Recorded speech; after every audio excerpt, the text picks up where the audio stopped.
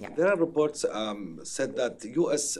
Now is in talks with Turkey and Ukraine and other partners to increase the use of alternative export routes for Ukrainian grain.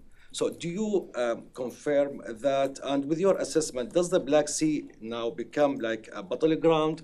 And how much your concerns have about that? I'm sorry, I just have not seen those reports, so I just can't really comment on any more specifics on that. I'm sorry. What about the Black Sea? Well, the Black Sea, in terms of what's happening in the Black Sea, there's no U.S. assets there operating. We have certainly urged Russia, both, I mean, pretty publicly, but also through different agencies, to return to the grain deal.